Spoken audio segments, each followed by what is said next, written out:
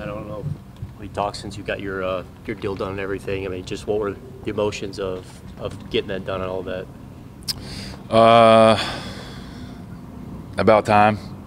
That's probably how I felt. But you know, it was a great feeling. You know, right before the season ended, to kind of figure out that deal situation and you know, get a little bit financial security and kind of get the feeling that I'm wanted here. And that's always a great feeling.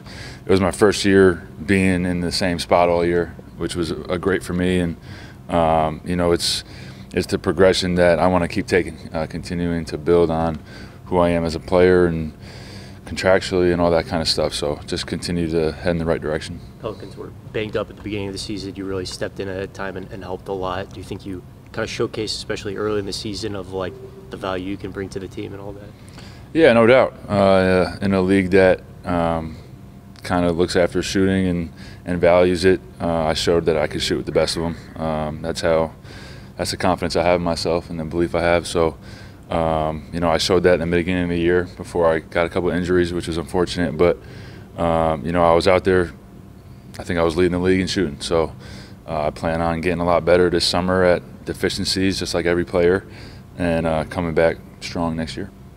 You hear you guys talk a lot about, you know, how tough it is to be one of the 450, right? You might think you're talented enough, but being able to lock down one of those spots.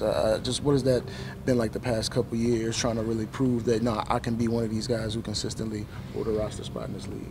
Yeah, absolutely. That's the belief you have to have, that you're one of the best in order to play well. So going from Exhibit 10 to two-way contract to now locking in, you know, a roster spot, it's the progression that I always wanted to have. Just continue building, continue growing, getting better each year. But like you said, being one of the 450, it's a blessing, it's an honor.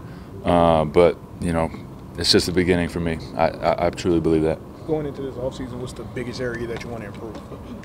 You know, I think it's obvious as a shooter and being a little bit lighter shade of skin, you kind of want to work on your defense and, you know, taking care of that side of the ball. You know, I think when you come back from injury like I did and, you know, there being a little uncertainty, if I could just go out there and be in rhythm and compete on defense, make shots, continuing to just have an all-around game, improving all my weaknesses, whether it's dribbling, whether it's in the weight room, conditioning-wise, defensively. You know, it's going to be a huge summer for me in a lot of aspects. Matt, from a team perspective, how will you reflect on this season? Right, on the one hand, you guys won 49 games. Yeah. On the other, it was a disappointing finish. I mean, you never want to get swept. That's never fun, especially, you know, the way we did.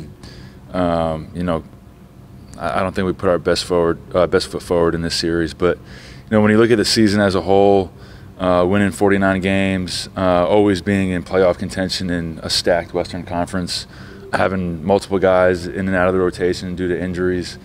You know, it's the NBA. It's a roller coaster. Every team goes through their own, you know, trials and tribulations.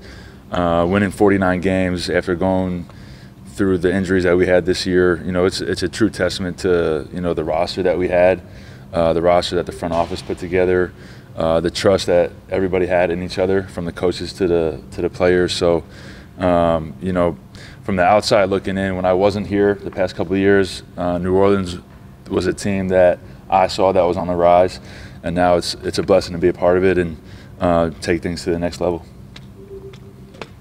Thanks. Thank you guys. Have a good summer.